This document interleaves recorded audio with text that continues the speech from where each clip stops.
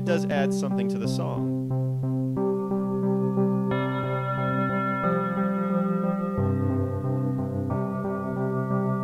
Might even be a good way to start the song. By the way, Seq24 is also very good for live performances because all these things can be cued and turned on and turned off with the keyboard. That's not something we're going to go over today.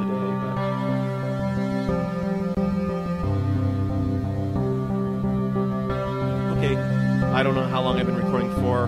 Hopefully I haven't gone over my 15 minutes. I'm going to add one or two more instruments. And actually, I might just leave it at what I've got just to save time here. So what I'm going to do now is I'm going to open up this song editor here. And what I'm going to do is I'm going to right-click and then left-click, draw in the drums there. I'm going to do the same thing there. And what I'm actually going to do here is I have this the drums kind of end right there. Let's drag that up so we don't have that ending there. And we'll do that there. And going to add in actually this one here. Line that up so it matches up with our drums there. I'm going to line this up to start here. And actually, didn't I say I was going to start off the intro kind of quiet-like? So actually, let's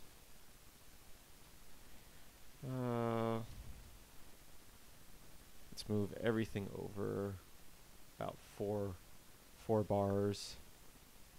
That there. Put that there.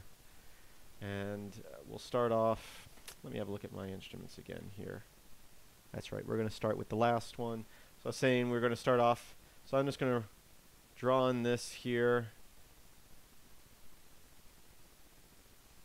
And I'm going to draw in, oop, not that. I don't want that there. Click it, hit delete.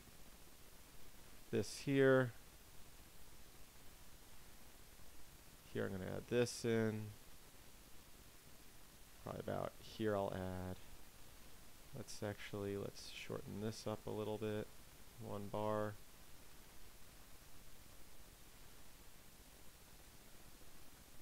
I draw that in a few times. I'll add this back in here.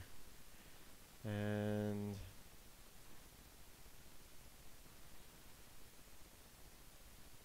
we're just kind of having fun now drawing what looks good.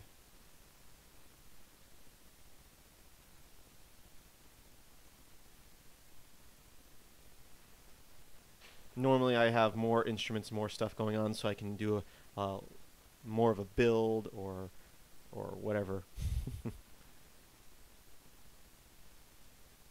we'll put this here, this here, this here. Okay, so now we have our sequencer. Let's save everything. I've already got my hydrogen stuff saved, but let's go with ZYN add sub effect and go File. And then I'm going to say save all parameters. Go to where I have this project saved. And this will save all our settings for our instruments and ZYN add sub effect. So I'll just call this synth. And it's going to be XMZ, which is a ZYN add sub effect file. Save that. Great. Already had the hydrogen one saved. Now, sequencer 24, file.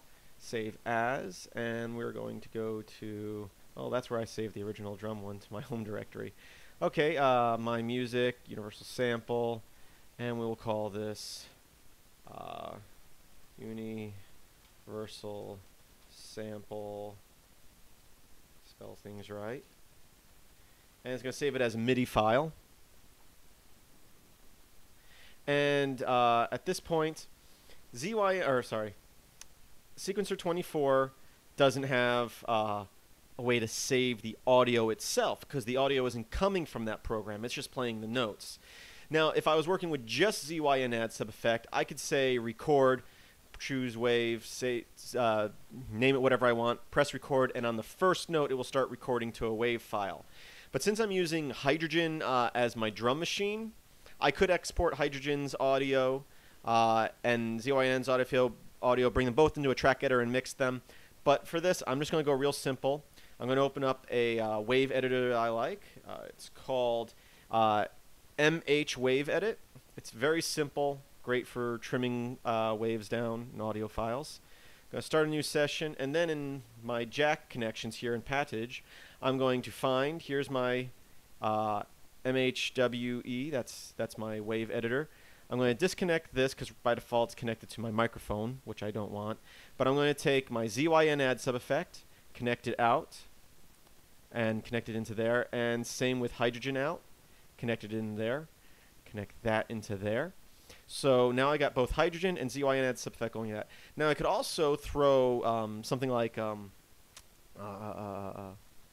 Pattage, not Pattage, Rack in the middle there and add audio effects like reverbs and echoes, which ZYN add sub effect and hydrogen can also do themselves, but I really like Rack.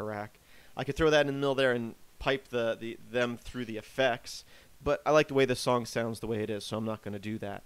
So at this point, all I'm going to do is press record here. It's not recording until I click start record, and I'm going to go to here.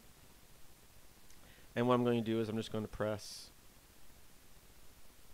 start record here and then play here. Or actually, play here. So right now it's recording the audio out to that wave application just as we're hearing it. And I could also trim off the beginning again and maybe do an audio fade. Oh. And it looks like it's clipping quite a bit, so we might have to adjust hydrogen's audio levels a little bit. We'll see how it's done. I'm going to let this record, trim it up. If it's clipping, then I can just adjust the audio levels and record again. That's pretty much it. Once again, not really a tutorial, more of just showing you how I do things. But check out this song. I'll have a link to it somewhere, annotation probably. And download the files and mix them, or any of my other songs. Download the project files, and you can remix stuff, play with stuff, see how I do stuff. And that's it. Thank you for watching. Please visit filmsbychris.com. Check out the links in the description. And I hope that you have a great day.